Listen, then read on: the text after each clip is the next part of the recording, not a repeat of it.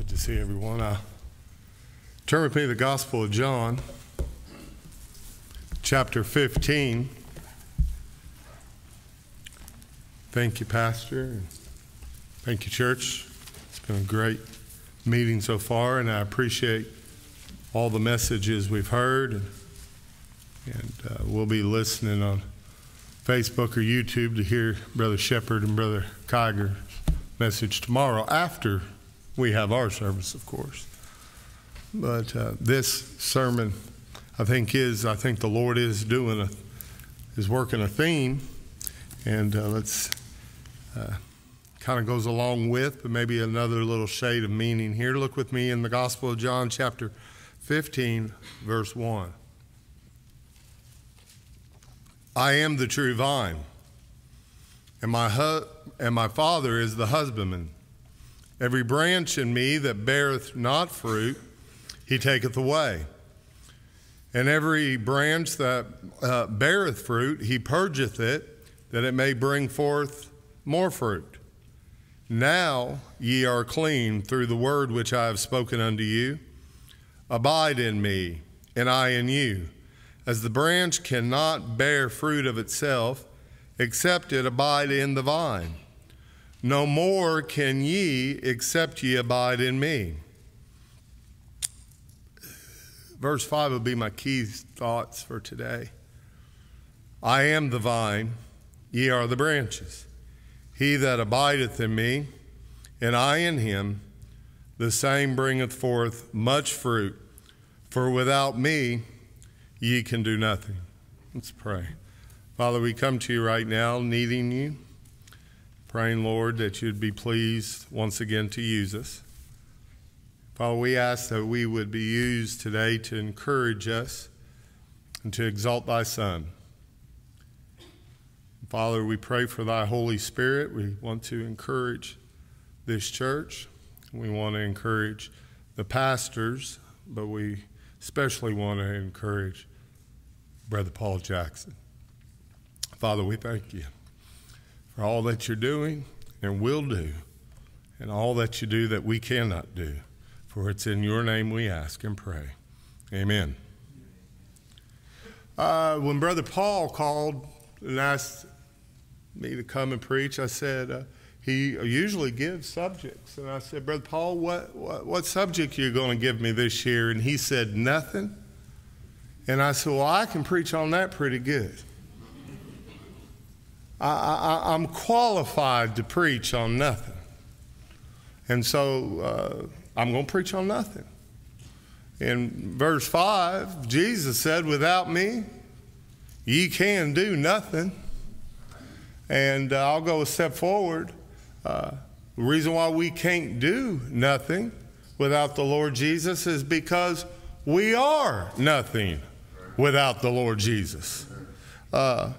In the first verse, he gives us one of the 7 declarations of deity that we find in the Gospel of John, the I am statements. You know, the Lord spoke to Moses and said, who is it that has sent me? Moses asked, he said, say, I am that I am. And 7 times our Lord declares himself to be the I am, the book of John. I am the bread of life. I am the light of the world. I am the resurrection and the life. And today he says, I am the true vine. In this desert nomadic country, and where in the Old Testament and the modern Jewish theology of the day was the nation of Israel was the vine. But Jesus wants them to know, I am the vine. I am the true vine. I believe that the Lord Jesus is the fulfillment of Abraham's seed. Not the seeds, but the seed. Now, I don't want to get off on that. But he is the true vine. And the vine, as I said, is a picture of life. And Jesus is the source of life and blessing in these verses. In verse 2, he contrasts between those who are superficially connected to the vine and appear to be a part of the vine and those that are truly connected to the vine. Now, this message being to Israel, there are many that are Israelites. Not all that are Israel are Israel. Not all Israelites are saved. Not every member of a Baptist church is a saved member of a Baptist church. There's those that are part of the vine, but they're not really connected to the true vine. We see that in verse 2. Every branch in me that beareth not fruit, he taketh away. And every branch that beareth fruit, he purgeth it, that it may bring forth more fruit. And so we see the contrast here. We can only bring forth fruit of the Lord when we're connected to him. So a question can be asked, what is fruit? What is the fruit? Well, within the context, I think the fruit is pretty obvious. It's the natural extension of the vine. An apple tree bears apples because it's an apple tree, not to become an apple tree. A cherry tree gives cherries because it's a natural extension of a cherry tree. It's the works of Christ. It's the attitudes of Christ. And he mentions those, and we're going to mention a few of them in this chapter. Verse 7 and 8, it's answered prayer. Jesus was a man of prayer. I never find his disciples saying, Lord, teach us how to preach, but I do find him saying, Lord, teach us how to pray. And he teaches us that if you abide in me, you'll have the fruit of prayer. Verses 9 and then in verse 17, we'll have the fruit of love, loving one another. We'll have in verse 10 the fruit of obedience. It's just a natural thing to obey the Lord. Verse 11, we'll have the fruit of joy. And that is a fruit of the Holy Spirit. Jesus in John chapter 17 said that he was dying on the cross that his joy might be fulfilled in us. Joy is a fruit and evidence of salvation. Not only that, but we'll have friendship with Christ. A real relationship. Not a man on a page, not a man that we think about as a historical narrative and historical character, but a real abiding relationship. When life has its way of kicking us in the guts, we know he's there. Amen. He's our friend. A friend that sticketh closer than a brother, the Bible says. Not only that, but we'll have lasting fruit in verse 16. He says you'll have fruit, and then he says you'll have more fruit, and then he says you'll have lasting fruit. Not only that, but we'll have persecution from the world, because if they, as somebody have already said, if they hated him, they're going to hate you. We're not better than our master. We'll have Holy Spirit empowered truth for witnessing to Christ. So Jesus said, every branch that's in me that bears fruit, he purges. Every branch that just seems like it's connected to me, that doesn't bear these fruit, God casts it away and even talks about putting it in an oven. So I got a question for you. Do you bear fruit? Do you bear fruit? You have lasting love? Do you have an abiding prayer life? Do you have the empowerment of the Holy Spirit? Now, Brother Rob, I'm a baptized member of a Baptist church. So was Judas.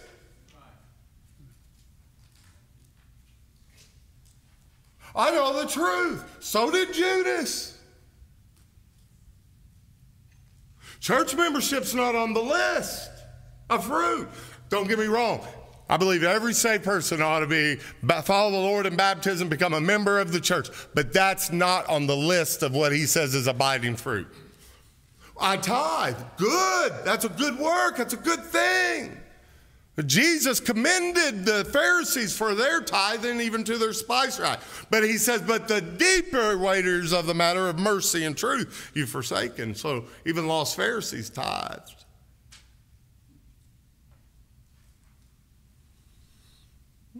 he gives us another list of fruit you can find, and we're not turning there, is in Matthew chapter 5 through 7, this great Sermon on the Mount.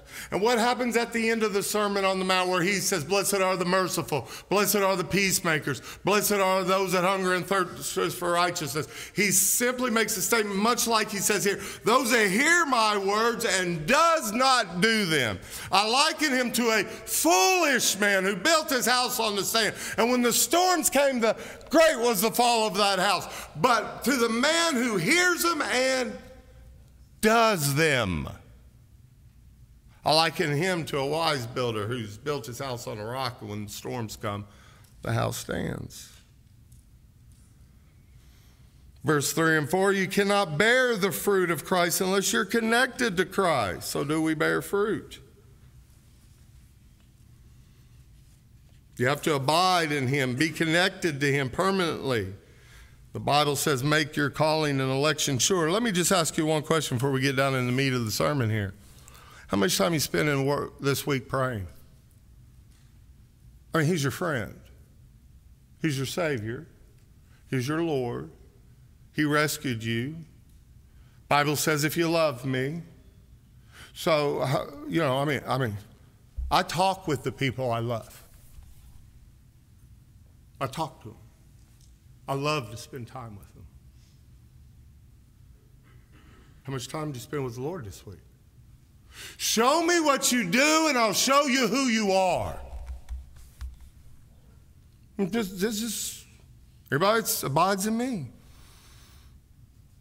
Now, all of us are completely dependent on God, whether we realize it or not. And our culture in America, as many have spoken about, has grown so wicked, but we've gone into complete insanity. And we've had a lot of preaching on that. We'll just take that and I'll build on that. I don't have a list of it all, but we see it every day. But the problem is we have a lot of Christians trying to fix spiritual problems in America with physical means. Now let me tell you something. You don't fix a physical problem with a spiritual mean, nor do you fix a spiritual problem with a physical mean. Churches are closing their doors like never before since COVID. And actually, if you look at the research, the churches that are closing their doors were the amusement houses that had everybody joining for this club and this club and this club, and a lot of them, not all of them, but a lot of them need to go out of business. Need to go out of business a long time ago. I think we're seeing a purging here. People say we have a lot less Christians. I don't know that we have a lot less Christians. I just think we have a lot more real Christians. It's not so easy to play that part today. A lot of people went to church 40 years ago because that's all there was to do. Let's just be honest about it. And so we have a purging today. Churches are closing. And too often we try to do a work for God rather than having him do a work through us. And we've got all these answers. We've got all these answers. We're trying to answer these questions with physical things and with our own, and I'm guilty of it too, with our own ingenuity, our own thinking. And the church world has got together and they've thought up some things. They say, now if we can get a Bible people can understand, they'll read the Bible more. We'll be more spiritual. Well, how's that working out in America in the last 20 years? What's the fruit of it? What's the fruit of it? One of them quoted Dr. Braun,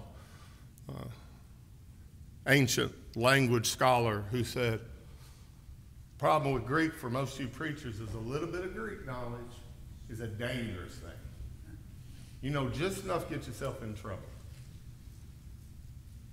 And that was the man who preached out of King James, by the way. Forgive me.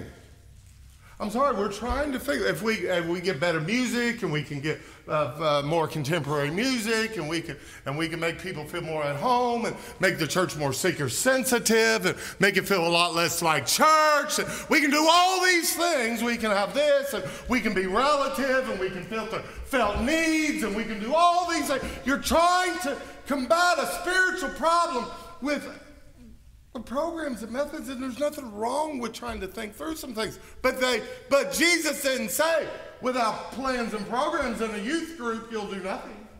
That's right. He didn't say, without new Bibles or contemporary music, you'll do nothing. He said, without me, you'll do nothing. We got a lot that's going down that road. We've got a lot of pseudo-intellectualism that people are falling into these days, academia. And there's nothing wrong with that. But I'm hearing a lot of stuff out there that I wonder who they're studying after. One thing about me and Brother Paul, we're many years apart, but we had some of the same seminary professors.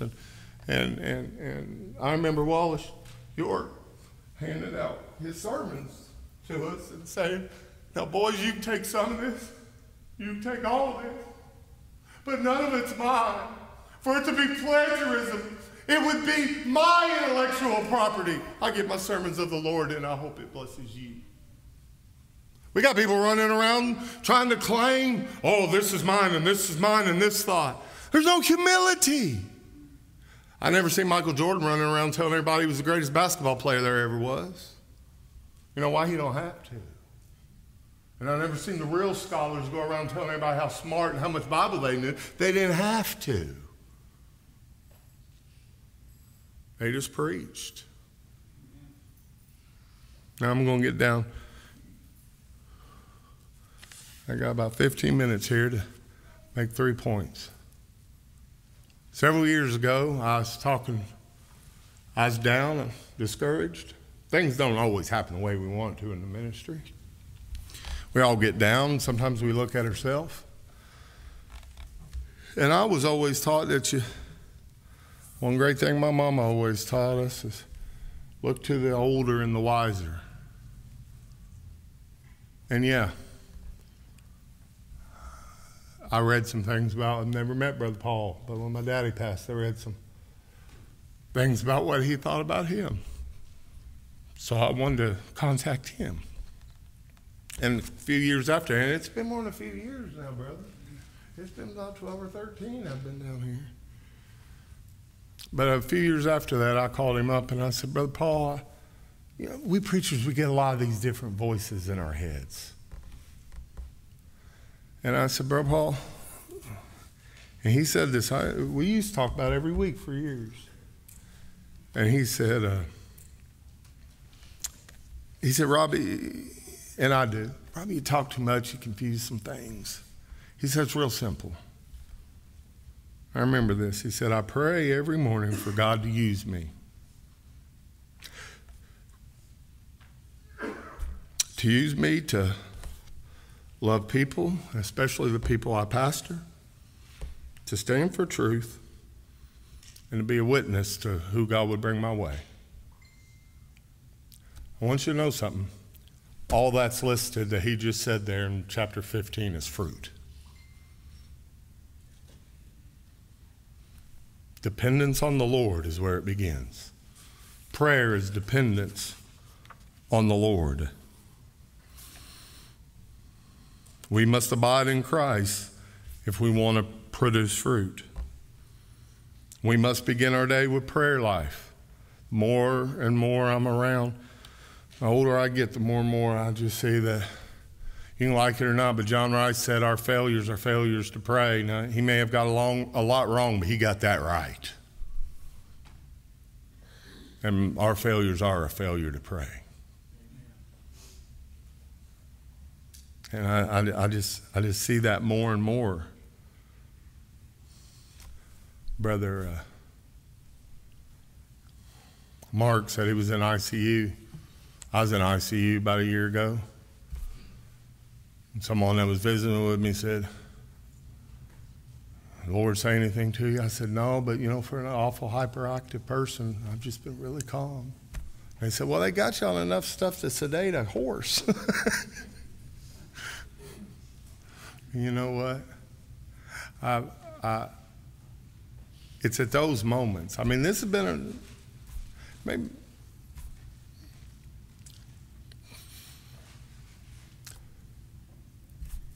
January, I preached the funeral of my sister. When you stand up there, you preach messages like that. Don't come talk to me about hermeneutics and homiletics. Talk to me about the abiding power of Christ.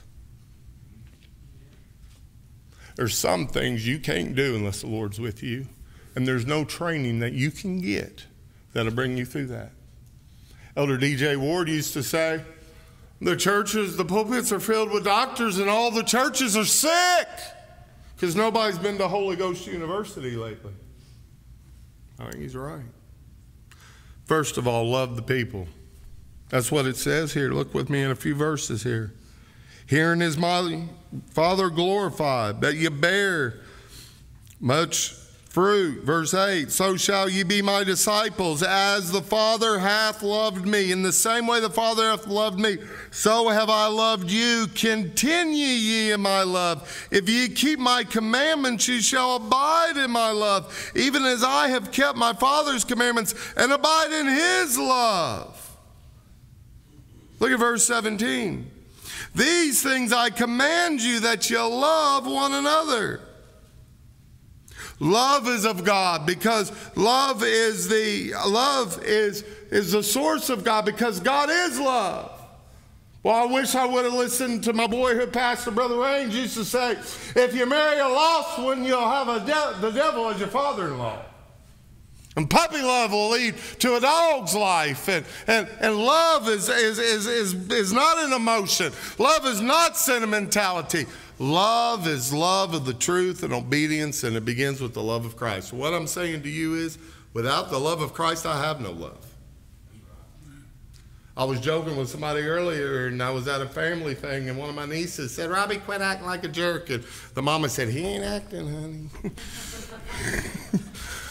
You know, y'all know me, know it's true. Why do you think Tara's laughing so loud? But anything I do that's good, it's the Lord Jesus. And when everything else is Robbie Jeffries. And it's like that with everybody. No matter what kind of mask they put on. You know, fruit is visible. I'll just say that, fruit is visible. He said, you'll know them by your fruits.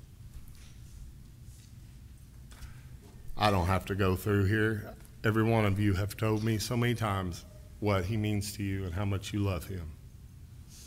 And I want to say something, and I don't think it's hitting any pastors in this room, but maybe somebody will hear it. I've talked to this man on the phone for 14 years. I've never heard him talk bad about his church members. And I can say that about very few preachers. Love will cover a multitude of sins. He brags on his people. Or he keeps quiet. And my daddy used to always say that. Now, if they'll talk about their own people, shy away. What do you think they'll do to you? Stand for truth. Stand for truth. In verses 18 through 25, we see a whole lot here in 18 through 25. If the world hate you, ye know that it hated me before it hated you. If ye were of the world would love his own. If the world loves you too much, be careful when all men speak well of you, the Bible says. But because ye are not of the world, but I have chosen you out of the world. There's election and sanctification. Therefore the world hateth you. Remember the word that I said unto you, the servant is not greater than his Lord.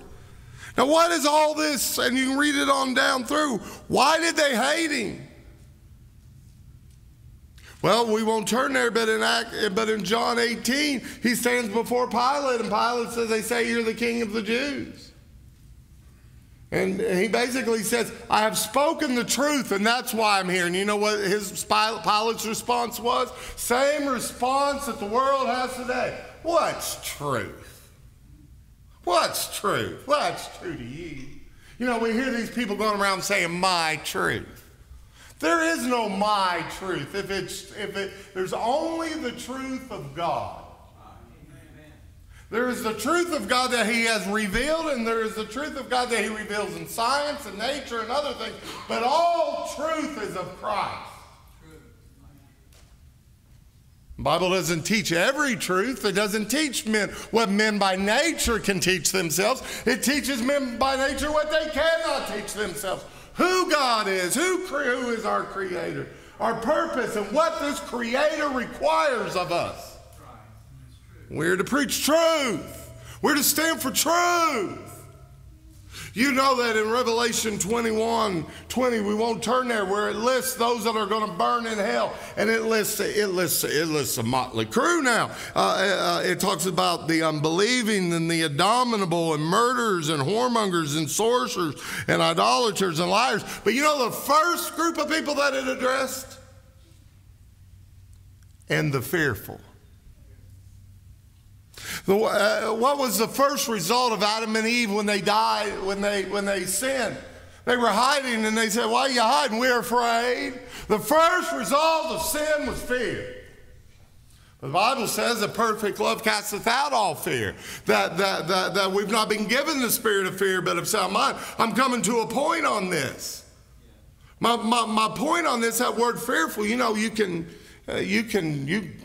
literally translate it cowardly. But the cowardly is listed with adulterers and whoremongers and sorcerers.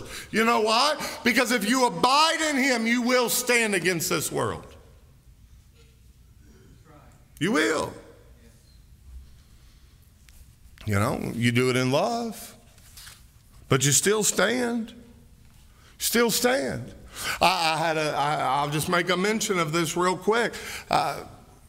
I've got a sermon on my phone by King Glish on the head covering. One of the best sermons, if not the best sermon I've ever heard on the head covering. I sent it out to a group of preachers, just preached it on sermon audio, that are my friends. I repeat that are my friends, that I consider them brothers in the faith, sound Baptist men who do not take that position. Now, I'm not always trying to be a stick in their craw. But, you know, but somebody's got to do it sometimes. Ironside said, "I've come to afflict the comfortable and comfort the afflicted." But you know what responses I'm getting? Just jokes, mockeries, lamp doilies, and all this other foolishness. Man does a serious exegetical study, brings out the language, does a great job, has much more of a scholarly mind than I can attempt to. And what do we get? Just a bunch of little insult putbacks. You know why? They can't deal with the text. And you know what? I'm going to continue to love them, but I'm going to continue. I'm not going to back up on head cover. We don't make it a test of fellowship. We don't do that. Or membership. Most of the women in my church, I've only been there a year. I'd say about a third wear. Well, we'll be there a little longer and we'll teach on it. Some of them are starting to come to me and doing it. But my point is, we stand in love, but we still stand for truth. You can do it and you listen to that sermon and tell me that is not the most meekest sermon I've ever heard anyone ever preach it from our position. Right. And what is it? With mockery and ridicule. You know why? We got to stand on truth. We just got to stand on truth. We got to stand for the words of Christ. I'm sorry. I'm sorry. You can get mad at me if you want to. I'm not trying to make anyone mad. I'm not trying to point anyone out. But every word of this Bible is inspired. And so I need an every word Bible. I need all the words of Christ. Now, do you believe where the Bible says in Matthew 16, "For thine is the kingdom and the power and the glory forever and ever, amen"? Do you believe that? Well, you won't find that in a new Bible. And that's why you won't find new Bible preachers in my pulpit. You don't have to have that position. I'm telling you what my position is. I'll still love you. That's my position. Well, we need to stand for the churches. We're willing to do the church of the Lord, the truth of the church. Stand for the gospel of Christ. I had another close dear friend here recently come up to me. He said, "You're right." So what's going on? His friend, y'all, I don't think any of you know him, maybe one or two. Taking some of his people with him to some of these big conferences, you know, where they got the big preachers. the so-called big preacher, where you got to pay, where they charge you, you know. And I said, you better watch that. I'm going to love you, but you better watch that. He said, why? I said, you better watch that. Well, I know the truth. I know, but it tends to make fanboys. Guys get, I like a lot of those guys, but them guys that go there come back worshiping them fellas. And he came to me and he said, I got a bunch of men in my church that's turned into Reformed fanboys. I should have listened to you. You better watch that. Just because they agree with us on some things, there's a reason why we stand with churches that stand on the truth of the Lord's church. Because everything out there, we stand for the gospel of Christ. Thirdly and lastly, we'll go quick. Brother Paul said, I just asked the Lord to use me to love the people, stand for truth. And now I mentioned things that wasn't my list, things Brother Paul stands for. And some of these things that I've listed, he's asked me to preach on before from this pulpit. So that's on my list. Use me as a witness.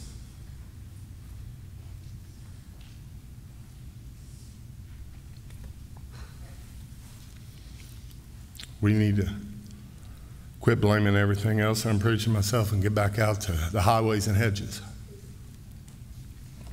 Preachers are in love with their libraries and don't know what the hospital rooms and the sick beds and the ghetto doors are all about. And I'm not informing y'all anything. You know when he was a younger man, he knocked them doors and had many of you knock them. And when he was an older man, he was down there every morning with that red Schofield hoping that cup of coffee at the restaurant. Was it Hardee's and then McDonald's? Trying to do what Gene Tiger was doing. Hey, come on over. The open Bible.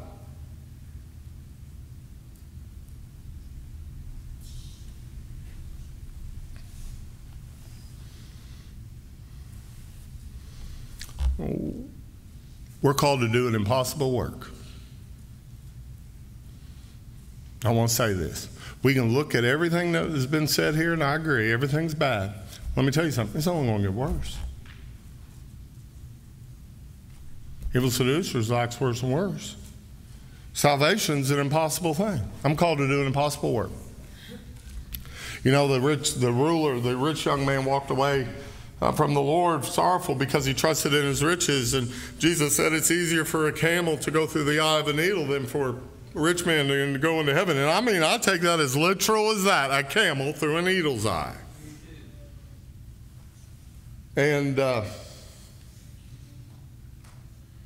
Peter said, Lord, then who can be saved?